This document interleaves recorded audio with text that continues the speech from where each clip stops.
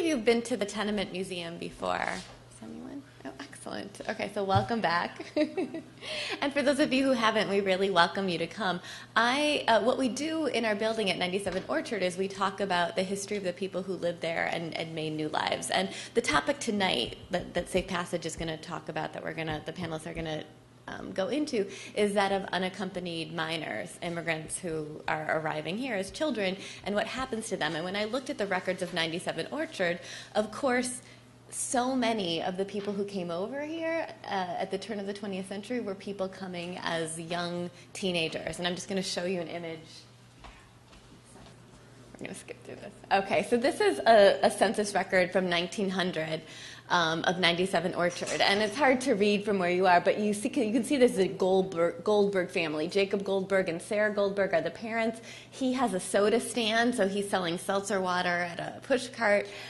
He's arrived in 1899, and there are 5 children. And when you look at the date of arrival of the children, you can see that many of the children came alone, and they came before their parents came. Fanny, who's 20 years old, came in 1892. So she has not seen her parents for 7 years before they arrive, and she came over and she worked. And then in 1898, her sister Lena and her brother Harry join her. All of them, Fanny and Lena, are both hat makers. Harry is a peddler.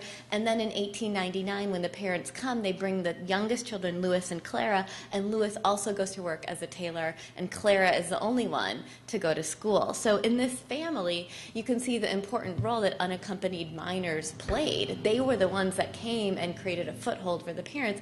And the Goldbergs, this is just one example from the many census rolls we have of the people who just lived in one tenement building on the Lower East Side. So this was happening all the time, that there were young people coming over, teenagers who came through Ellis Island and then found work here, and then in many cases sent for their families. And sometimes people were coming who didn't have families to send for, and they came over and went through Ellis Island and were held, but they were able to be held, and charities would come and claim them and take care of them. So I wanted to just give a historical perspective to an issue that has become much more complicated today.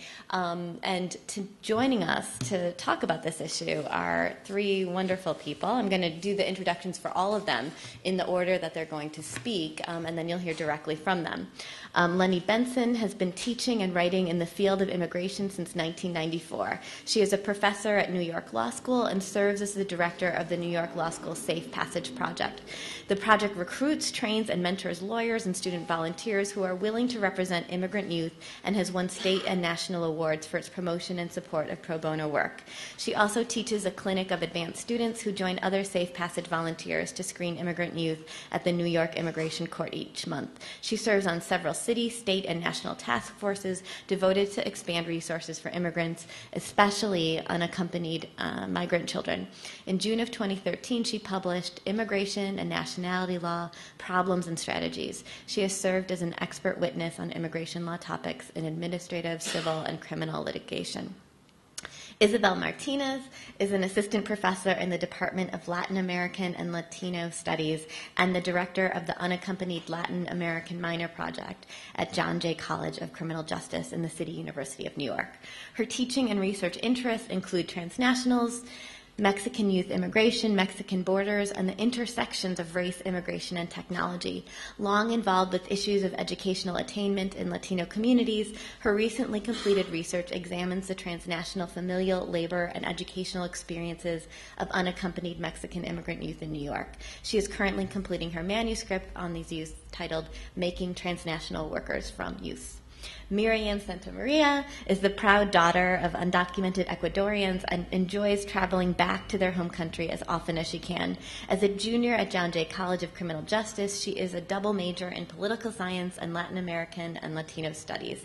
She is currently working with the Unaccompanied Latin American Minor Project, where she provides social and academic support to child migrants. She is also a transfer peer mentor, where she helps newly transfer students adjust to John Jay. She loves helping others, is very passionate passionate about learning new things and meeting new people and enjoys all things related to beauty. So we're excited tonight to hear many beautiful speeches here at the Tenement Museum. So the speakers are going to come one by one and speak, and then there'll be a conversation, and then we invite you to also join in the conversation. So please join me in welcoming our speakers. I'll jump ahead.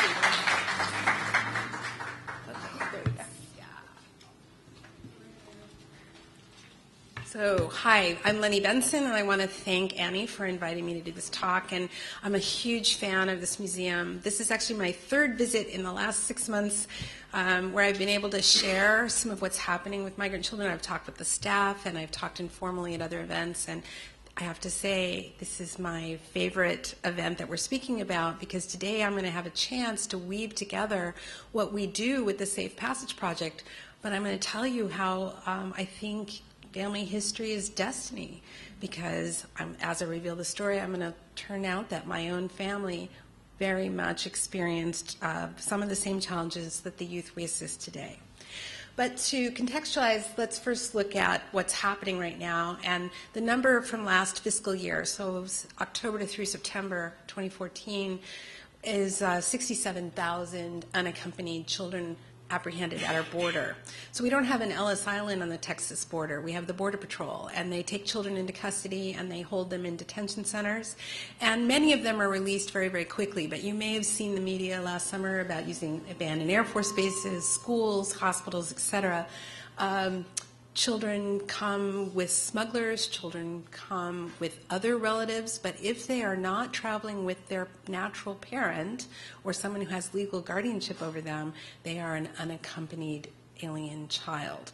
And under current law, they cannot be automatically returned unless they're Mexican. And in the last 5 years, we have returned 72,000 Mexican children.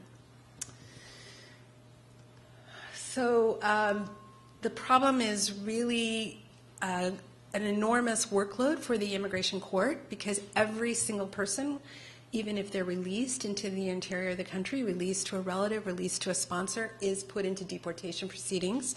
And the children are legally eligible to seek different forms of lawful protection, which I'll talk about at the end of my program, but they're not entitled to free counsel.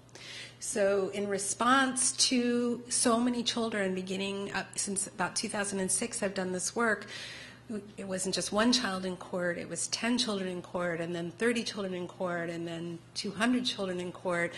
I just am 2 blocks away from the court. My specialty is immigration law. I'm a friend with an immigration judge. Judge Patricia Rowan invited me to create this project. And so I took my expertise as a professor to train students, lawyers, social workers, and my excellent colleagues at John Jay through Professor Martinez and the ULAMPER project. We meet children in a large screening room. We tell them we're there to assist them. We explain we're not the government, and we stand up with them in court getting a continuance so that then we can find active pro bono lawyers, free lawyers who will represent them. So in 2013, my sister sent me a typed transcript from a cousin, my second cousin, Vita Goldstein, and I really want to thank her for all the help she did for this. It's a transcript of an audio recording of my grandmother telling her memory of being at Ellis Island. And I knew she had come as a child to Ellis Island, and I had definitely identified with the experience of children coming through Ellis Island, but I didn't know the whole story. And reading this transcript, which is a mix of English, Polish, Russian, and Yiddish, and I'm not sure I know all the words, I learned that my grandmother was not a lawful immigrant. Many of us have the impression that everyone coming to the country prior to 1922, you didn't need a passport, you didn't need a visa, you just had to get here. Well, in 1907, Congress was concerned about child labor and concerned about child migration and the burden of unaccompanied children on economies and the perception that America's borders were open to children. And so they rewrote the immigration law. They added to the barrier that was already there, which would be being a pauper. They added the finding that a child who's coming without her parent, mother or father, was banned from the United States. So this is a picture of my grandmother a little bit later. She was born in 1898 in what is today Belarus. The village of Sporova was destroyed in the war period, but it is today a beautiful nature preserve along a huge lake. And with all the research I did for this presentation, I'm definitely going. So when she was 9, she was sent by my great-grandfather, who was called Louis in English, with her 11-year-old brother Sam, to join the oldest child in the family, whose name was Sarah Walensky Goldstein. And Sarah had come to America when she was 12 and a half. So she was about 20 years old when they were coming to join her. Just as you described a minute ago, Annie, they sent their oldest child to get a foothold. She had married that year, and a letter was sent, "We're sending Hilda and Sam to you." Now, why were they sending 2 young children alone so far, crossing Belarus, crossing over to the ocean, to cross on a ship for weeks? There were 2 main factors. One was there had been a lot of fever in the region. It's a swampy, malarial area, but there was scarlet fever epidemic. But also there had been a pogrom in 1905. It was an Easter uprising pogrom, and there were others throughout the region in 1906, 1907, and later. And a relative who had some money sent money to get Hilda and Sam out of what was then Russia, Belarus today. So with this 1907 immigration law change, Congress writes a straight line, a black rule, black and white. No child may be admitted to the United States who's not in the company of their father or mother. But people still came. And the enforcement mechanism for this law was first the ship companies putting people on steamships were supposed to scrutinize who was boarding the ship and writing the ship's manifest. And second, the inspectors at Ellis Island. If you require there to be a family in the law, people will make a family. So in Hilda, my grandmother's narrative, she says, my father hired an agent, and he was a ganef, that means a thief. He didn't do such a good job, but he was paid money to turn her over to a young man who would pretend to be their father. So what am I discovering in reading this transcript is that my grandmother committed fraud to enter the United States. But she was 9, and her brother was 11. And generally in the U.S. law, we do not consider children capable of volitionally, voluntarily committing fraud. Definitely my great-grandfather hired a smuggler. He paid the passage of the young man to bring Hilda and Sam to the U.S. When they got to the steamship, the Zealand, Grandma says, must not have been too bright or their eyesight wasn't too good, but they accepted the 21-year-old father as the father of these children, and they were able to board the ship. And when they got to Ellis Island, the eyes of the inspectors were a little bit brighter, and they could tell this was not a real family. So they separated the young man from Hilda and Sam, and they said, you will not be admitted to the United States. They were allowed, through an agent helping them, to send a telegram to Sarah here in this neighborhood, and she was told, come and see if you can arrange to claim the children. So again, the law said no child will be admitted, but the records seem to indicate that children were allowed to contact a parent in the United States, and the parent could come and claim them. These are some images I took from the National Park Service. So the first one is of children at Ellis Island, and the second one is a little bit later, but it's an example of Hebrew Immigrant Aid Society. There were others, but they were charitable organizations that tried to match the children with the adult. So Sarah did indeed come to Ellis Island, and grandmother describes the dormitories where they slept and they were fed and they were bathed. But the matrons, she said, were very rough, and they spoke to them mostly in German, which they didn't completely understand. Mostly they were told to be quiet, and they put them into a large room, and the adults circled them, and the children were supposed to pick out the adult. There was some fear of stealing children, or the adults might take the wrong child, but they didn't really know Sarah. They'd never met her. She had left for the United States before Hilda was even born, and Sam wasn't born either. All they had was her engagement photo. And finally, one day, during this delayed time when she's held on the island, Sarah arrives wearing the right hat. This is an image of typical women's hats in 1907. And something about her clothing that day and the hat she wore was Hilda realized that's her sister Sarah. She called out to her, and the family was reunited, but not so fast. They had to go before the inspector and show that Sarah, not being a mother, could indeed afford these children. So there must have been some kind of informal exception to the law where other relatives could claim the children.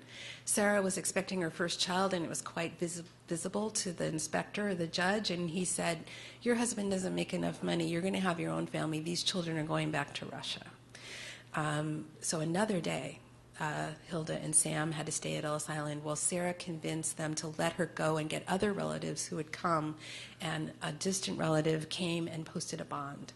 And it was because of that bond they guaranteed that they would support Hilda and Sam until they were 16, that they were released from Ellis Island. And they came to live a few blocks away at Allen and Rivington Street. So the building doesn't exist anymore, but in Hilda's narrative, she called it Castle Garden, like the original name of Castle Clinton, because there were so many immigrants that lived in the building that that's what they called the entire building. And this is a picture of her a few years later with her two nephews. That's her sister's youngest children.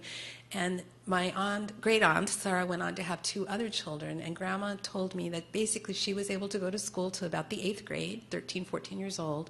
And then she had to stay at home to take care of her nieces and nephews. Here's a picture of her 10 years later with Sarah, the mother, and 3 of the Goldstein children. And another picture much later when she's a young adult woman and all 4 of the Goldstein children are there. They called her Sis. She helped raise them. They were a very close family. They all became very successful. Sadly, they've all passed away now. But it was a happy ending that despite the line in the sand, a family was made. So here's Allen and Rivington of 1907 and Allen and Rivington of today, which brings me back to the work I do. This is Safe Passage volunteers standing in line, and you'll see there's lawyers there, law students, and even a couple of children. We sometimes have family members or school children who come with us to volunteer at the court. And what we're doing at the court is interviewing the young people who are facing deportation to see if they qualify, like Grandma Hilda did, for some exception.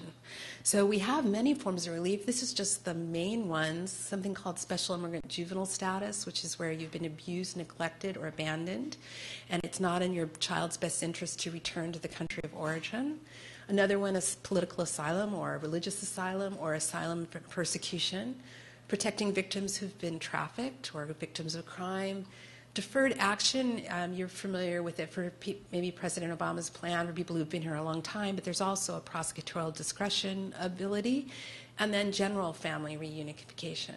But without a lawyer, none of these things are something the judge can do on her own. Each one of these procedures requires the lawyer to go to another agency. And so I like to make all the relief disappear because it's an empty promise of our law unless someone's there to assist the children. This is a picture of some of our staff. We were going every month. My class is still every month, and I recruited Professor Martinez and her students to assist us, but because of the increasing arriving number of children, we now go every week. And there's a picture of some of the young men who allowed us to use their picture. They now have status. It took them an 8-year struggle to qualify for their status. They're with Guy Stamper, one of our associate directors. This is a typical picture of a happy child. I do want to acknowledge that's a picture of my daughter because we don't like to use the images of our youth. And this is Hilda, who is very proud of me becoming a lawyer. This is, I graduated law school in 1983, so I'm a young lawyer with my grandmother. And if she's listening, I'm sure she's very proud. So thank you very much, and I'm going to turn the podium over to my colleague, Isabel Martinez.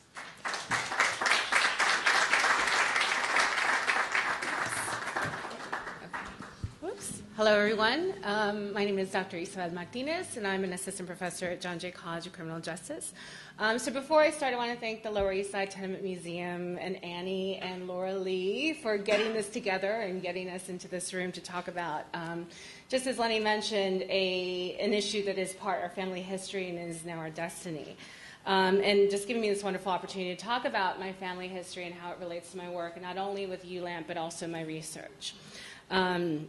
So I like to begin all of my talks by saying I'm the granddaughter of an unaccompanied Mexican minor. I didn't become aware of this, though, until about 15 years ago, in the summer of 2000. And unbeknownst both to him and to me, one of my paternal uncles, I call him Tío Felipe, or Felipe Salazar II, would give me what would become the foundation of my doctoral studies, my professional career, and basically one of the greatest gifts that I've ever been given, which is my father's family history. So on a hot summer's day at my father's family reunion in South Texas, Harlingen, Texas, to be exact, if we have anyone here from Texas who knows the geography, my tío would unveil the result of decades of conversations, observations, and archival research, a slim, gray, Kinko's-bound volume, the Martinez family history, and much of which I am sharing today is a culmination of this work, based on both casual conversations and events that he would observe over the years he's been married to my aunt, as well as more formal oral histories and documents from various churches and courthouses, both in Mexico and in South Texas. So at the heart of this family history is the story of a young girl who's shown as a woman above, who, had she encountered such a militarized border as the one that exists today, could have very well been apprehended, detained while crossing, and placed into the shelters that many of the children that Safe Passage Project and ULAMP serve, and they have experienced, as well as been placed in removal proceedings. So this woman, Josefa Cermeño Luna, or Mama Chepa, as she would become known to over 100 grandchildren, great-grandchildren, and now great-great-grandchildren, was born in 1902 to Nemesio Cermeño and Maria Refugia Luna, a farm worker and an ama de casa, or a housewife, in a small farming and ranching community in El Molino, Guanajuato, which is not far from a city that's better known, San Felipe, Guanajuato.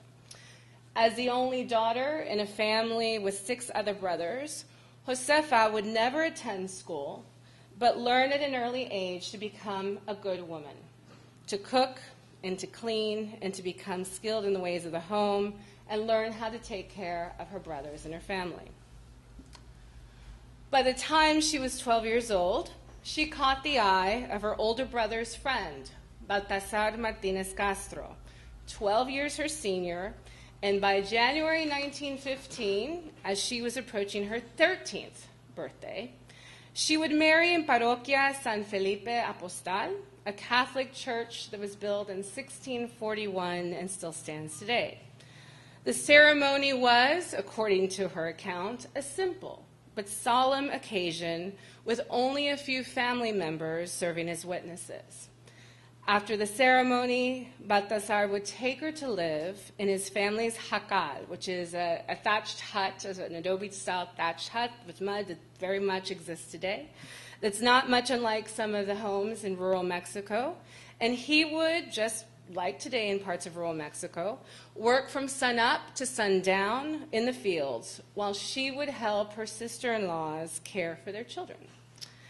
After 3 years, not long after her 15th birthday, she would be blessed with a child of her own, Margarita, the first of 16 children, 14 of whom would survive beyond infancy, including my father, who was the only high school graduate and a Korea War veteran, Ramiro Cermeño Martinez. So by the time that Margarita was born, however, a revolution had already been raging in Mexico.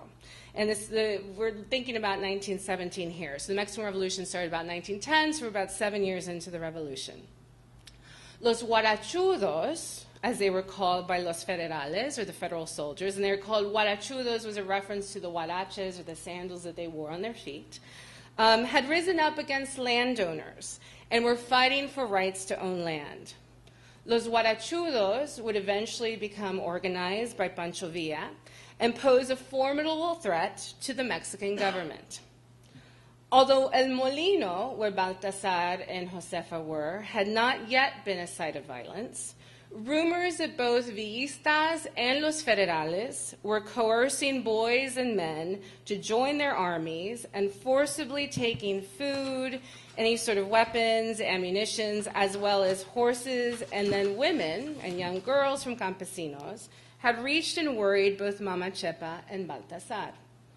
With only sticks and brooms to defend against guns, Baltasar and Mama Chepa's brother, Juan, would begin to discuss the possibility of leaving to El Norte. And Juan knew of men, so her older brother already knew of men who took goats to El Norte to sell. And he knew where they could cross a Rio Bravo, which is the Rio Grande River, but the way that, and on the Mexican side it's referred to. There was a place called Tejas, where, according to Juan, there were gente como aquí, pero no hay revolución. There are people like here, but there is not a revolution. Although Juan would not end up joining young Josefa and Baltasar on their trip north, another family, the Colungas, led by Calixto y Simona, would agree to embark on this journey with them. So sometime in either October or November of 1918, about 7 or 8 months after my grandmother reached her 16th birthday, she would wrap Margarita, or Mago, as they had nicknamed her, in her rebozo or her scarf, hug her parents goodbye, and leave her home. So this is a map of where they were, more or less, El Molino, Guanajuato, and the route they would take to the Texas-Mexico border. So over the next 2 months, Mama Chepa, Baltasar, Mago, Mama Chepa's 11-year-old brother Victoriano, and the Colungas, would travel over 400 miles by a carreta, or a donkey-pulled cart, finally arriving exhausted to the southern bank of the Rio Bravo River, known in the United States as the Rio Grande River, and they would arrive approximately in January 1919. So it's hard to pinpoint, I had my little laser, but I left it in my bag, exactly where they crossed, but we believe that they crossed the Rio Bravo near a point that was originally founded in 1749 as Via de Nuestra Señora de Guadalupe de Reynosa, which is now more commonly known as Reynosa, Tamaulipas, which has also become a very contested, violent city in the U.S.-Mexico border region. And they would cross from point A across the line, which is the Rio Bravo River, to point B, which is known as Peñitas, Texas. To cross, they would have to ride a chalan, or a hand-pulled ferry across the river from Mexico into Texas. The crossing fee was 3 cents per adult if no one would help pull the ferry across by rope, 2 cents if someone did help. All in all, Baltasar would pay 5 cents to pull his family across into southern Texas. So, although the Immigration Act of 1907 required all immigrants arriving into the United States to enter through an official port of entry, submit themselves to inspection, and receive official authorization to enter into the United States, Josefa crossed neither at an official port, nor was she met by the migra, or the inspectors who become known as the Border Patrol, because this was a federal entity that wouldn't be established for 5 more years in 1924. So instead, young Josefa and her family arrived without encountering the olive green uniform fanfare that currently awaits young children and teenagers today. So arriving on the northern bank of the Rio Grande, they found themselves near a town called Peñita, Texas, which had been founded nearly 400 years earlier by a splinter group of survivors of the Panfilo de Narvaez expedition, a group of Spanish explorers who were priests, 5 military officers, and their slaves. Instead, what Josefa and Baltasar found was a new group of explorers, a campsite with other families who had crossed in the days and the weeks prior to their arrival, and who were also escaping Mexico's violence and were in search of a better life. They would rest at this campsite, eventually moving and settling, first near a southern Texas town called Mission, Texas, and then Raymondsville, Texas, following work as it was offered to the men. As Josefa approached her 18th birthday, her belly swollen with her second child, a child who would become my tío Gregorio, or Goyo for short, and who was also a World War II veteran, they would finally settle on a farm where they would remain for the next 25 years. So arriving in South Texas, I like to think that young Josefa Cermeño Luna was in many ways not much different than the unaccompanied immigrant minors fleeing Mexico, Central America, and other parts of Latin America that we see today. Although my grandmother was accompanied by her husband, under today's definitions of unaccompanied minor migrants, she would no doubt be subject to deportation, right? She crossed unlawfully without her parents. She had no relatives in the United States to become her legal sponsor. Just like the thousands of children and teenagers who have left their homes in fear for their lives, she too was escaping violence and poverty. And like them, it took all of the courage that my grandmother could muster in her small 4'9" frame to flee to El Norte, unaware of what she and my grandfather would encounter or what would become of them if she would ever see her mother or father or her other siblings again, or even if she would arrive alive. And lastly, like them, she would miss her home. She would miss her mother, her father, and her siblings desperately, but learn to adjust to South Texas. So it was this family story that prompted me to embark on my own research with unaccompanied Mexican minors in New York City around 2006. So I would return home late at night on the subway from Columbia's library, and I would see peach-fuzzed males slouched on the subway seats, seemingly tired from what I thought would be a very long work shift. Too young, though. I noticed them because I thought they were too young to be riding the subway at 11, 12 o'clock in the morning. I began to wonder how they arrived, and seeing a hint of my grandmother's story in them, I saw my research as a better way to understand my paternal grandmother's journey to the United States, as well as her settlement as a teenage minor. So, to understand this more recent phenomenon of Mexican youth arriving without their parents, I embarked on this study, and I wanted to look at a particular subset of Mexican youths, teenagers who sought to and had immigrated to New York City without their parents to work.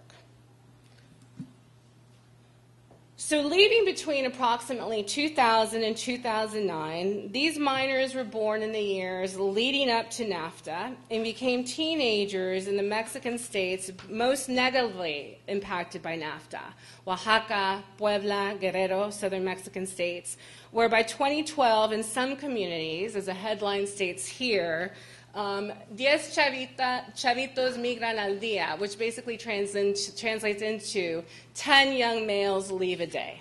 Okay?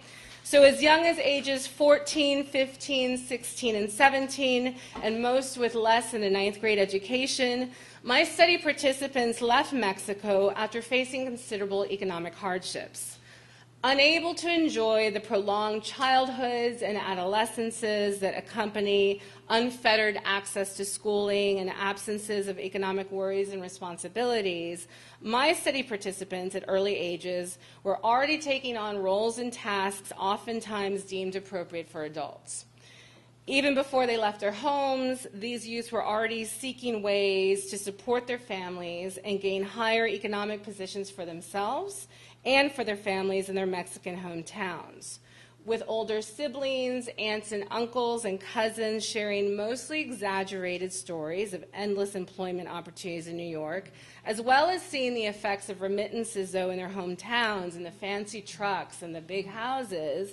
These young people begin to do the math and exhibiting significant agency, not only start looking north, but start heading north. So, unlike Josefa, these youths did share heart-stopping accounts of seemingly cat-and-mouse maneuvers with Border Patrol, but unlike the youth that ULAMP serves, which we'll talk about in a minute, these youths arrived mostly not apprehended, not detained, and not placed into deportation proceedings. Instead, they were able to arrive in New York City, where they found that employers cared very little about their ages or their legal statuses, and instead privileged the hard work that youthfulness allows them to perform. So almost instantly, these youths begin working on average between 60 and 70 hours a week and earn between $200 as a low and $450 as a high a week, which was on average about $5 an hour, mostly in the backs of New York City's restaurant kitchens. Largely invisible, these youths are unspoken of and left to transition into New York City's undocumented adult population. So I'm currently completing this manuscript and probably foolishly began to think of a new research project before I even finished my first manuscript.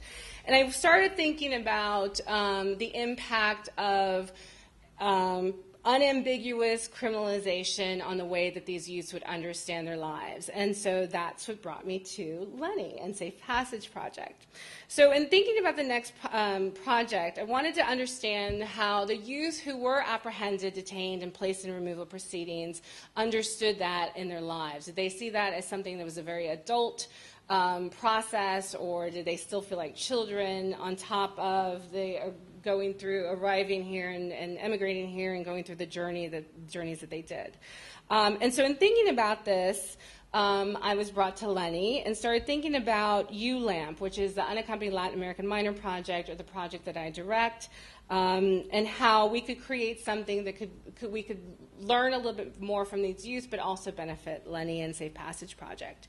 So I created ULAMP as a research and service project to understand this phenomena, but also to provide academic and social support to recently arrived immigrant minors or newcomers who are presently in deportation proceedings.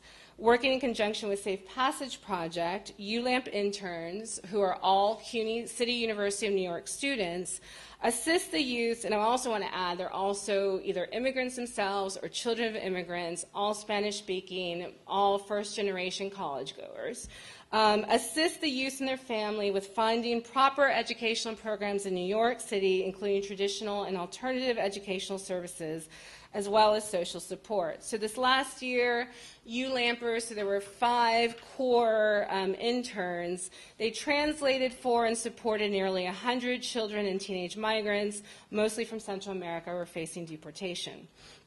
So before, I missed a lot of stuff here. Sorry. So before Myriam discusses what ULAMPers did exactly, I want to bring this back around and bring the attention back to the title of my talk, Something Old, Something New.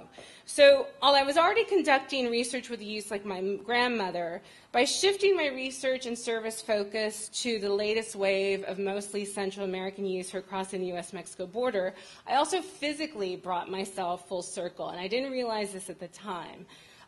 So while most of my Mexican study participants reported crossing the Sonora-Arizona border, the majority of the youth that we're seeing through ULAMP are crossing through South Texas, and more specifically, the town where my grandmother crossed, Benitez, Texas, and the surrounding counties of Brooks County, Cameron County, Hidalgo County, and where the numbers of crossings have surpassed Arizona for the first time in over a decade. And so Reynosa, where my grandmother originally crossed, is actually the end of a railway that begins at the southern Mexican Central American border. So what is old is new again, or maybe better stated, what is old never really ended. Okay, so now I want to hand it over to Myriam, who's going to talk a little bit about ULAMP and the amazing work that they do.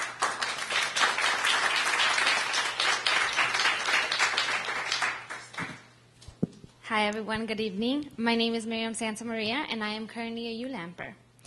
Like Dr. Martinez and Lenni Benson, I am to a relative of unaccompanied minors. Sorry. Okay.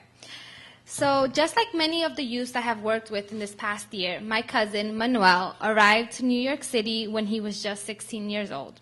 His mother passed away when he was 2 years old, and though it is not clear, the family story is his mother possibly died because of domestic violence. While I did not know this when I began working as a ULAMPer, over time I came to realize my personal connection to this project and to this issue.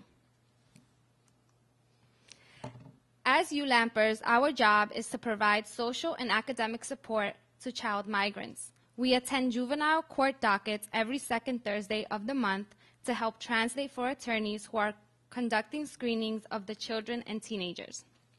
We are there to both help the English-speaking attorneys communicate with the Spanish-speaking children and teenagers and vice versa. It is also, we think, a comfort for the child and teenager to have someone who speaks their language and is closer to them in age during this stressful time. After court, we are assigned 1 to 2 new clients to call on a weekly basis. In these calls, we encourage the children and teenagers to either enroll in or do well in school, as well as to not become discouraged while Safe Passage Project is finding an attorney for them, and to let the children and teenagers know that they are not alone. And they have someone they can talk to. I'm sorry. What I found while working as a ULAMPer is that in spite of their extraordinary circumstances, all they want to do is fit in. They want to do well in school, they like boys, they are arguing with their girlfriends, and then they love participating in plays. These are some of my concerns. These are some of the concerns of my amazing client, who I will call Cynthia, a 16-year-old girl from El Salvador. From her case file, I knew that before migrating to the United States, she lived with her aunt. Once in the United States, she reunited with her mother and her younger sister. Cynthia is in the 10th grade, and her favorite subject is English. She is so enthusiastic about learning a new language. After speaking with her, I found out so much more. She would proudly talk about her advancements in her ESL classes, receiving 90 and above in almost all of her weekly quizzes. At first, she was shy, and our conversations were very brief. We would talk about questions that she might have for Safe Passage Project regarding her immigration case. As the weeks passed, she began to tell me more personal stories, like her crushes and her high school drama. One afternoon, I called her, and she sounded upset.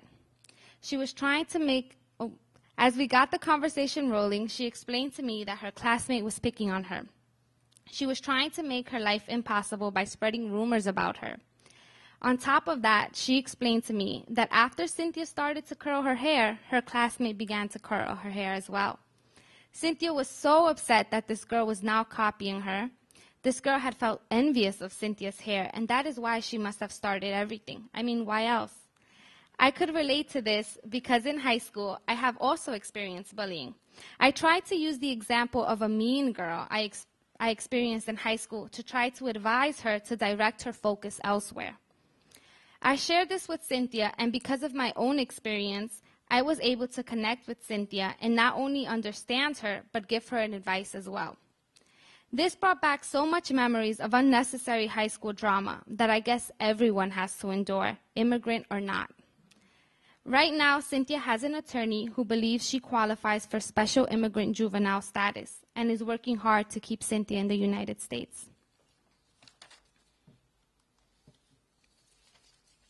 In addition to supporting amazing clients like Cynthia and other ULAMP office work, we do fun things like play soccer with the children and teenagers and have holiday parties and workshops for the kids.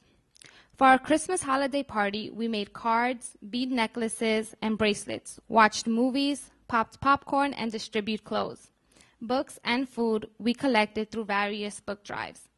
We also held a safe sex workshop where teenage migrants were educated on safe sex practices like birth control and condoms, as well as sexually transmitted diseases by 2 Spanish-speaking specialists from Bronx Love Heals. Before this project, I had no idea of my connection to this project or what was in store for me as a child of Ecuadorian immigrants. Now, with the help of the perspective that I have gained through ULAMP, I hope to write my undergraduate thesis on the migration from Ecuador into New York City, including that of my own family. My mother migrated here in 1984 when she was 19 years old, and my father in 1981 when he was 20 years old. This project has helped me question why everything is happening. When I was younger, I had always wanted to become an immigration attorney, but I never thought the goal ever seemed feasible. Working with the Safe Passage Project and ULAMP has made me believe this is possible, as well as even exploring other options. It has given me the confidence that I can achieve and complete anything. I plan on going to graduate school to further study Latin American studies and explore more issues that relate to Latin America, or attend law school. Wherever I go, I know that I want to empower immigrants, both children and adults. In our own way, we should find ways to help this population because these children and teenagers are our leaders of tomorrow. Thank you.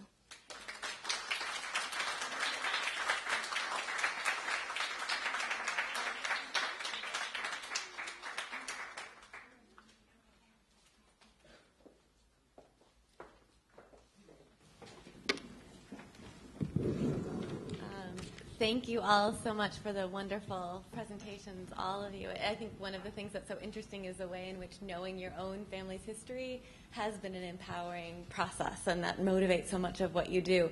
I wanted to first give you an opportunity to respond to each other, if that is something, a comment that came up that you thought that you'd like to respond to before opening it up to questions. I just wanted to say that I have never been happier as a professor or a lawyer since I started doing this work. And part of it is, I think anyone who teaches knows that the great joy comes in helping others grow and learn. And when I listen to Isabel and to Myriam, it so much makes me so happy that we all can work together. And we're speaking today so happily and cheerfully, but the lives of the children that we're helping, we haven't talked about some of the really deep and dark trauma that they've been through. So that I wanted to say I'm glad we were able to share the bright side of what we do, but this is also very demanding work and challenging work for us because of the needs of this population of children who are really fleeing. Right, I completely agree with Lenni. And I've seen, so working with both populations, as I said in the talk, I've worked with a population that, I don't want to say, I don't know who's lucky, unlucky. I think all unlucky because of our laws, right, our immigration laws. But I've worked with both youth who do not have access to the legal services that we're providing, and luckily, I guess, didn't encounter Border Patrol and Homeland Security, but now they're pretty much in limbo. They don't qualify for DACA. Some of them would have qualified for SIDGE had they known about it when they were younger, right? And now, working with ULAMP, I am working more with the kids who, again, lucky, unlucky, I don't know how to really describe it, but are at least receiving services from Safe Passage Project and from ULAMP. And so there's a lot of heterogeneity in this population, and it's very complex, and this is a very complex issue. I think we can draw from our family histories that, I know as immigration law has evolved or devolved, if you want to say that, it's becoming increasingly harder for these young people who really are escaping violence and searching for a better life for themselves and their families to do that, right? I would have to agree as well. There is I pointed out Cynthia, which has a very joyful story, but I am working with some clients that don't have as happy stories as you can imagine. I have a 17-year-old boy who wants to be a police officer. He wants to join the military, but he works at a car wash from 7 a.m. to 7 p.m. because he has no other option. I just also wanted to say just one more comment, and then we can maybe take comments, questions from the audience, is when I began the project in 2006, I thought of the children more as children who had been abandoned, neglected, or abused by adults. And so this remedy called Special Immigrant Juvenile Status, which has been in our law since about 1990, but wasn't really well known, was where I put the focus. But I think our project is now really also a refugee project because of the endemic violence against the children and the breakdown of civil society. The top 3 sending countries are Guatemala, El Salvador, and Honduras. Those are the top. Those 3 countries are in the top 5 countries for the greatest civil violence in their societies, highest murder rates, rape, extortion, and children are intentional targets.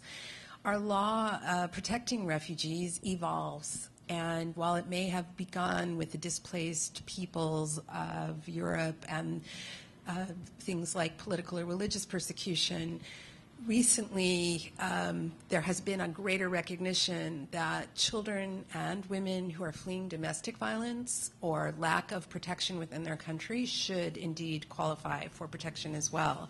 And so I just wanted to note that June 20th is the International Day of the Refugee, and Safe Passage Project will be hosting a self-guided audio tour walk. I'm recording now a historical podcast starting with Castle Clinton down in Battery Park, going along the Battery, talking about the different refugee groups who've come through Lower Manhattan, and ending at New York Law School. It's about a 2-hour walk, and hopefully the audience who's listening will think about joining us on that Saturday afternoon to acknowledge the refugees of the past, but recognize that these children are refugees too. If someone would like to comment or question, we invite you to come up, and we want to make sure your voice is heard and is accessible in the recording. So if you don't mind coming up and then speaking in the microphone up there, that would be wonderful.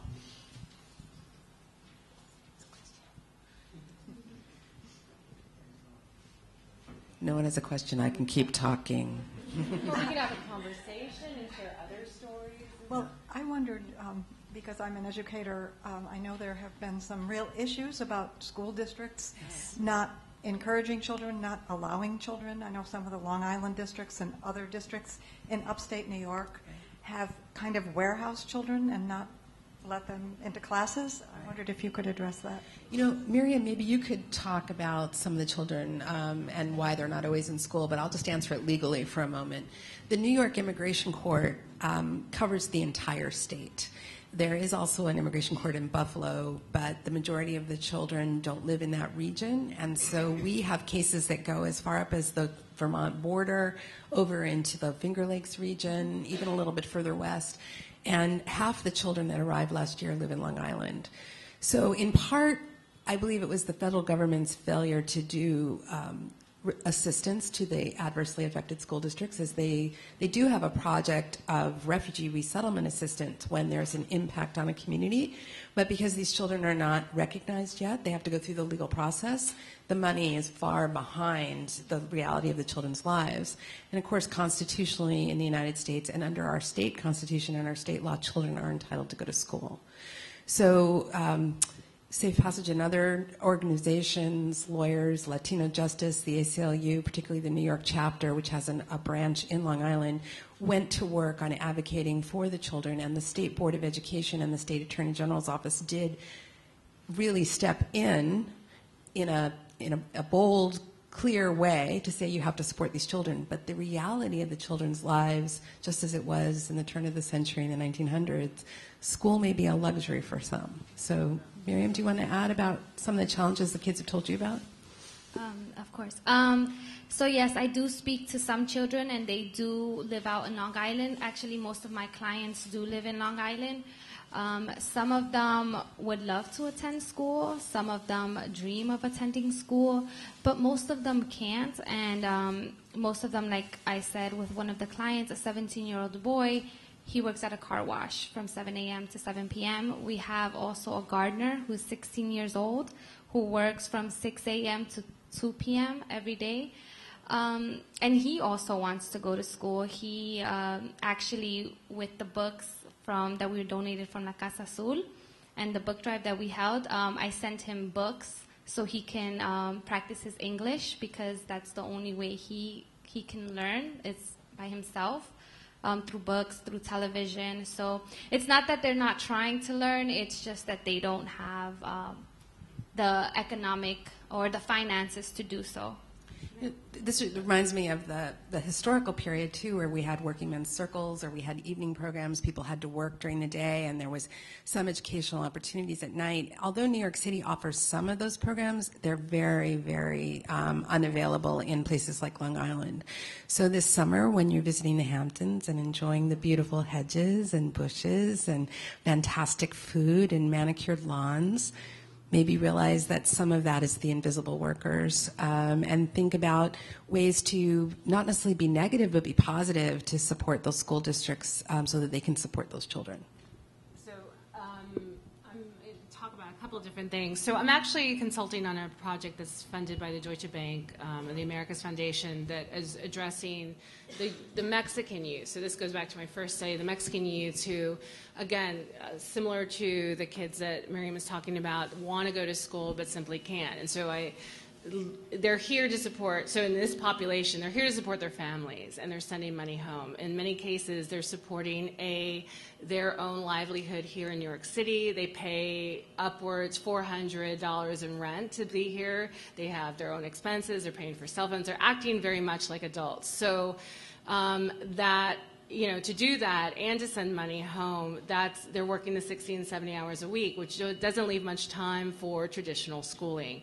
And so this project that I work on, we're trying to think about how do we reimagine schooling for these populations where, they have not been children, they have not been dependent on adults for a very long time, and they don't want to go into that stage. They want to be semi-independent or independent adults. So how can we provide schooling for them that honors what they want, right, but also allows them to continue with their schooling and get educational credentials? So we've been thinking about ways to reimagine seat time. There are laws around the amount of hours they need to spend in schools, looking at online learning as well as to remedy this. But I think we need to be also, in addition to training educators in the traditional schools and giving more money into adult education programs, to sort of rethink education in general for this population.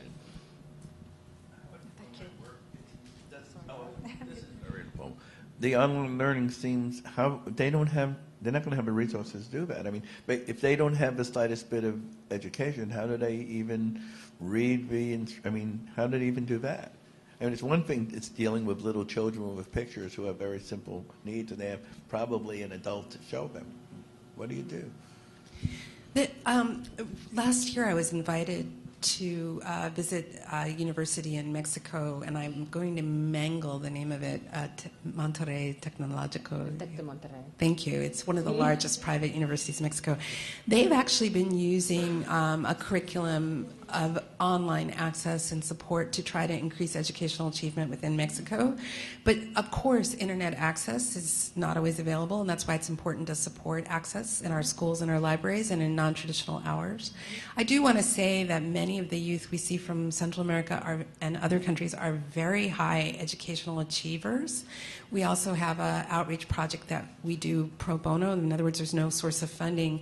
We work with a school in Washington Heights called Wheels, and it's primarily young people from the Dominican Republic, but also from West Africa.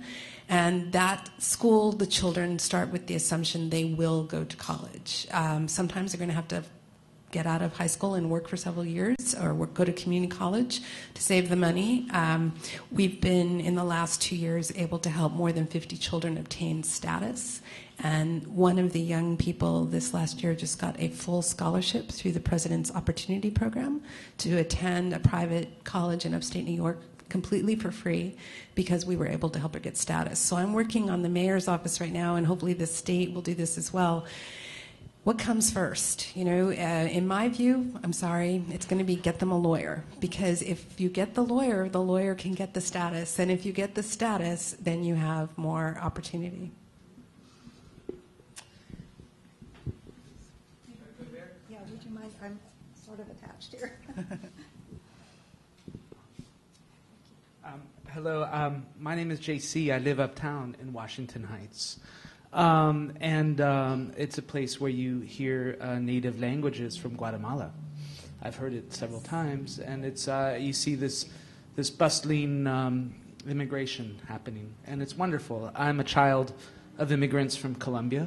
I'm an anchor baby, and it's really great and commendable what you're doing. And I came in at the end when you were speaking, and I think it's really important that you're talking to kids about safe sex. You're talking to kids who are coming here, probably 16, 14-year-old, young kids who are coming into the fabric of America from another place. And my question is, I'm just wondering how wise they are to these issues about sex, sexuality, the dangers, whatever it is, how well versed they are in an urban American way from where they're coming from.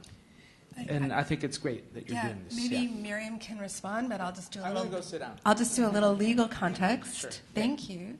And if you speak Spanish and you'd like to volunteer, let's talk.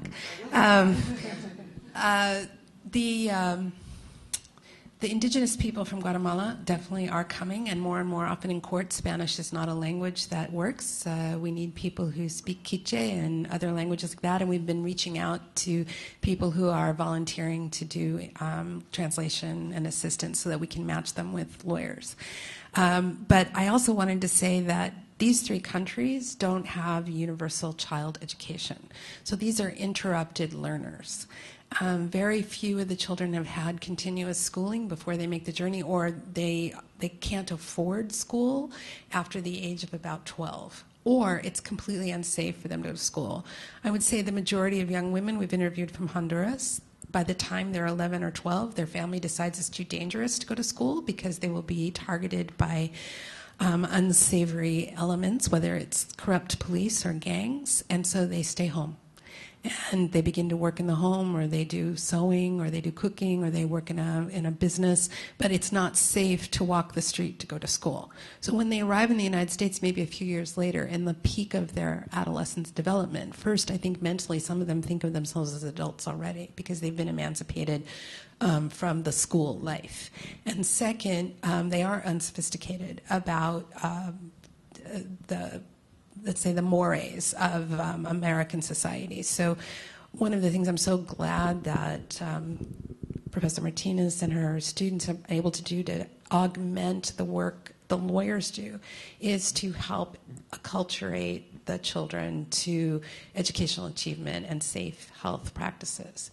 And I just have to do one other thank you, which is the City Council this year recognized the mental and health needs as well of these children. And so they have given us a grant, so we now have a social worker on staff. So when serious problems arrive or the appropriate education is needed, we have a social worker who can make referrals, help make assessments, and help train all the lawyer and paralegal law clerk staff. Okay. So again, I'm going to go back to the Mexican case and a little bit more of that. I mean, one of the things that we need to understand too is just the age norms, right? And sort of what the age norms are in the communities that they're coming from, and what are the age norms here. And so what I've seen in a lot of the research that I've done with the youth is they're coming from communities too where they get married at very young ages, and they start families at very young ages, and then they arrive here where we have, you know, what is it? Becoming adulthood is being put off more and more and more and more, right? So we're also, I think we have to be very careful and take that into consideration as well, and not just put this American Western framework on the kids, but to understand the communities that they're coming from, the ideas they have about appropriate ages and speaking in families, and work with them in that capacity, right? And so that's one of the things that I've seen with my research. And thank you. That was a very good question. But I also see that they're not much different, right? Like it might be a cultural aspect of it, but they don't know much different than what I knew at that age. So they do very well soak up. Maybe if they don't admit it, you can tell that they do soak up the knowledge, and they are very appreciative of what we presented to them, and they know that if it wasn't for the event that we hosted, they wouldn't have been able to learn about the things that they did because of cultural aspects, and That's another story from my grandmother. She went to a rally Margaret Sanger held here in Lower East Side, and when she came home, her older sister Sarah, who had raised her, was scandalized, slapped her, and said, "You're not going to be a loose woman." And Hilda said, "I want to be a nurse, and I want to learn, because every year I see the women in this building have another baby, and when we ask how not to have a baby, the answer is have your husband sleep on the roof." Yeah. You knew that one.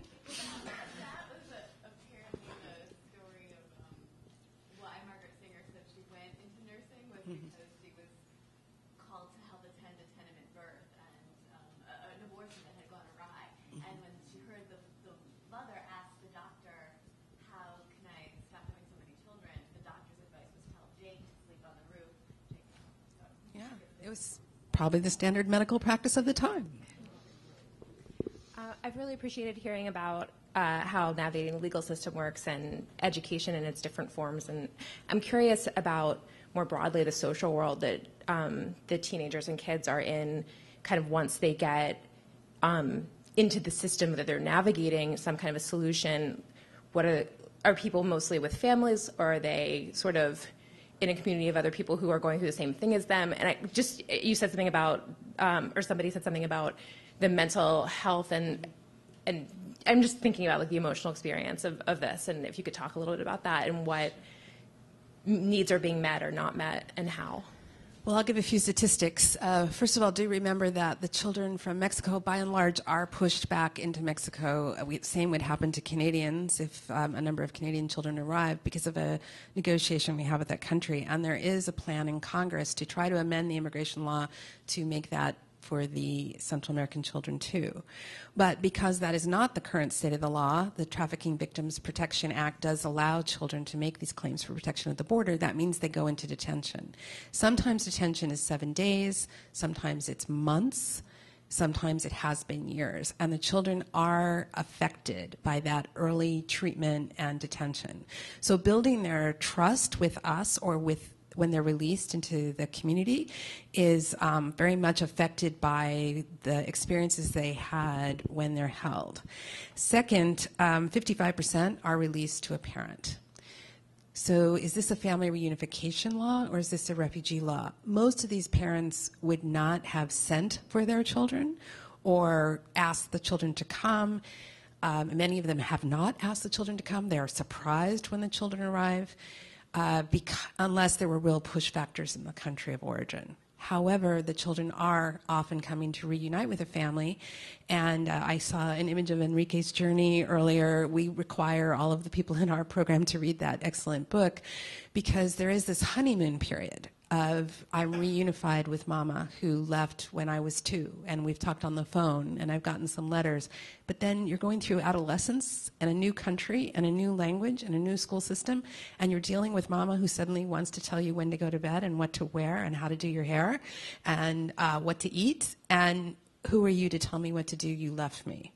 So there are real challenges for these families, not everyone, but challenges of reunification.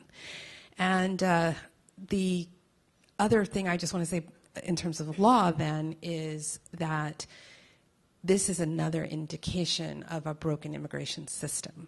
So even after we started requiring visas and programs in the past when someone could come, eventually they had a path to regularize their status, whether it was through employer sponsorship, asylum, refugee law, or some kind of family sponsorship, and then they would send for their family. We have had a barrier to that kind of family reunification.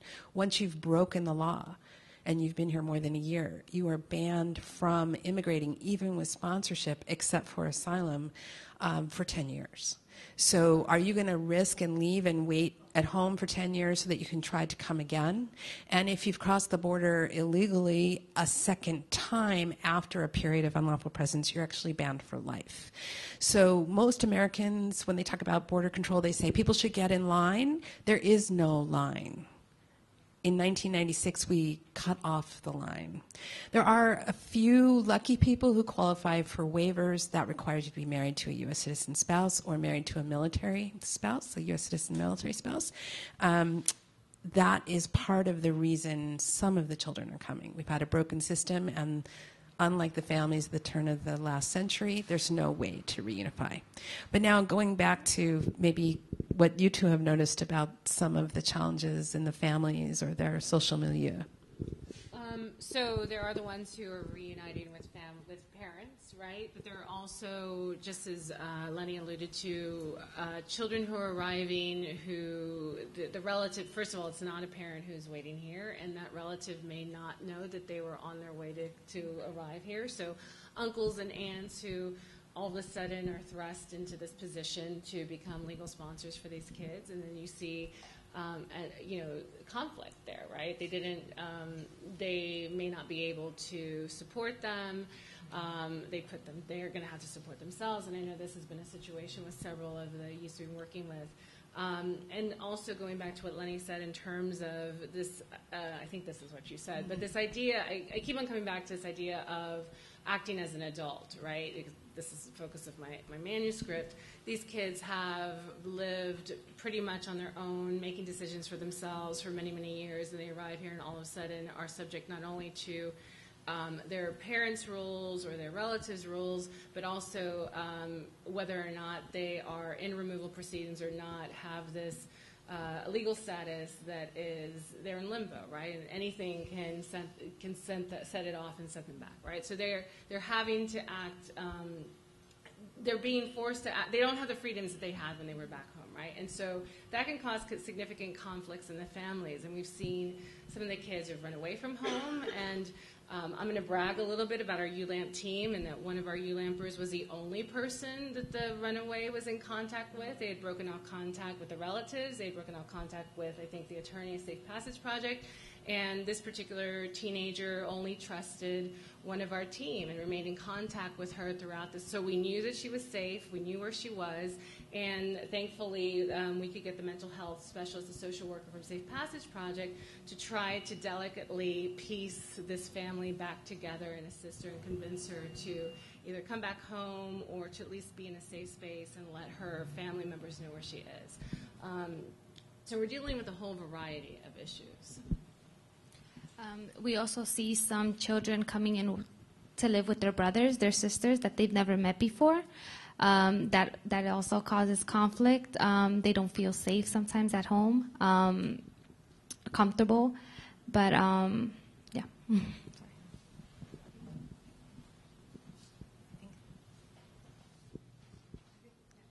One last question? Okay.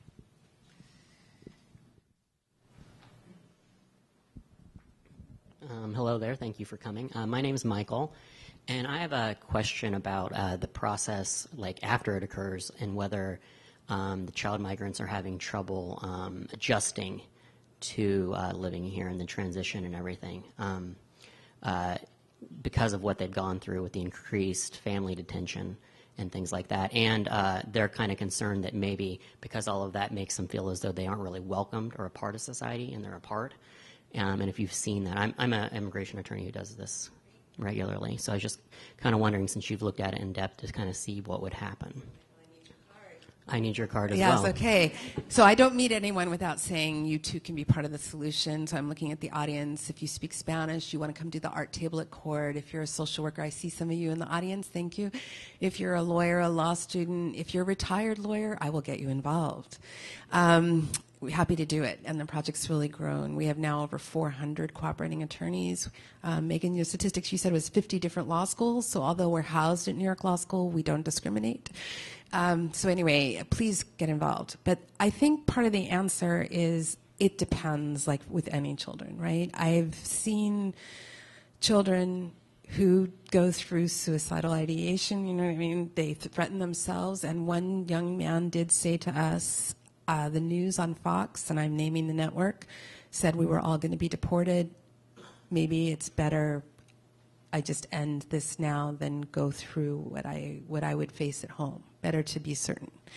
So, you know, happily, social work team was able to help get him into therapy, and he's doing a lot better. There's also, you know, I can tell you other sad stories of children who the family members do get stressed. They're economically stressed, and they say, I worked when I came. You don't just go to school. You have to work too. I understand the court's requiring you to go to school. I know the law requires you to go to school, but you've got to work and you've got to give me so much money for rent. So that's an old story, and there are definitely kids like that. But I've also seen remarkably resilient kids, and it's not to say they won't manifest some of the stress later, but they're so happy to be reunited with a family or to be in a place where they're not afraid of every day being targeted by gangs. And they begin to achieve well in school, and when they have hope of status, teachers tell me heads go up, hands go up, more eye contact is made. When one young boy in a study that was recently done said, before I came here, I was just Jose. Now I'm Jose, the undocumented immigrant. When Jose can pass that line and just be the teenager, he can be Jose with the cool haircut or Jose with the wrong tennis shoes, but he doesn't have to be labeled by a legal status. So again, you know, a big part of our mission here is to help guide the children through the complex legal process and give them hope throughout. want to say any more about that? I go on and on. I'm sorry. It's time to go. Well, I just want to ask again to push you on that too, or to encourage you to speak even further. What are the different ways that people in the audience can help? So if you're not a lawyer and you don't know Spanish, are there other ways to help these wonderful organizations? Yes, so I'm going to mention June 20th again. I don't know if you liked our history talk today. We're going to be recording an audio talk. We'll have it up through our website. You can download it for free and do the walk. But how much better you could do if you paid $25 for this beautiful audio tour we're doing and maybe got 15 friends, 10 friends to walk with you. Join us at the end of that afternoon at Safe Passage Project. Raise awareness about the needs of these children. Why is money necessary? Well, again, the federal government doesn't guarantee free counsel, so there's no, quote, federal public defender for children. In any legal process, a child would be in like juvenile delinquency, they'd be appointed counsel, but they're not in immigration court. And so we are a project that helps pro bono lawyers. A year ago, it was me, a law professor with a full-time job, and 2 part-time lawyers. Now we're at 10 staff people, and that's been at the generosity of some private foundations, the city council, and a very small grant from the federal government called Justice AmeriCorps, where young lawyers pledge to work for $19,000 a year for 1 year to assist these children. So we help support those young fellows by giving them a living stipend, paying their subway ticket, helping with their health insurance costs and their rent to get them up to 40, which is a good salary in many ways, but obviously when you have lost student debt and so forth, it's very challenging. So you can help us with your financial contribution, but we also need people who are willing to work on education, work on volunteering at the court art table. Maybe I can just explain that. The court gives us a very large room where we can screen children, and we don't want them to be fearful of us. So we wear name tags, and we have our lovely younger people helping us, and many Spanish speakers greeting people in the hall. But by doing the art table, we find that it immediately breaks some ice. That, you know, these people with the coloring books and the crayons and the paper, they must be helpful people. Also, it's a technique you can use to interview someone with drawing, especially a younger child. And it's just a little thing, but coming to do the art table, or being at a soccer match, or coming and helping us with tutoring. I mean, if people wanted to do that, we could probably set up things like that as well, because some of the children would really like to improve English and they don't get enough support in their schools. So I usually defer to Lenni, and whatever she needs, we say they get it first. And again, I think that the legal representation is the most critical piece of this, and so the support that we give the kids is secondary, I think, to what they're doing. But we did last year do a book drive with La Casa Azul Bookstore, which is a great Latino literature hub in East Harlem and Barrio. And we were able to collect over, I think it was 2,000 books and over $5,000, something like that, where the books have gone both to children who come to court. They're all in Spanish, and so kids who may be adjusting to the American and New York City school system can still, as they're learning English, can read books in Spanish and have that connection back to their home and to their home language. So we've been distributing the books in the court once a month. I also recently returned from South Texas, so I wanted to see for myself, as well as to help in training our ULAMPers, see that first point of entries, the detention shelters, and the people that they are going to have that first interaction with. And I was able to meet with several wonderful people who are doing similar work to Safe Passage Project, Pro Bar, South Texas Asylum, the Children's Project, the Young Center for Children's Rights. And so we've also been sending them books because they've relayed to us that they are in desperate need of Spanish language books. If anyone has been to South Texas, you know it is not the land of bookstores, and definitely not Spanish language bookstores. So we've been sending boxes to them so that they can distribute to the kids at their first point of entry. And so yes, I think that's, yeah. So if you have Spanish language books, age appropriate, from little bitty picture books to maybe teen, we are more than happy to take that to distribute as well. And we take English books as well. We've had some kids get really excited about having their first, young adult fan fiction, or the love romance story in English too.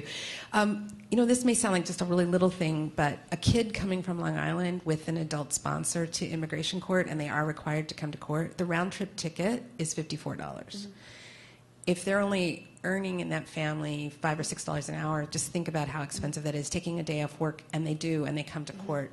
So another thing is you can donate to us for a fund that will help make sure they can make their court appearances. So we really welcome any kind of donation or support, and I'm sorry to even have to ask for it, but it is important and we need it.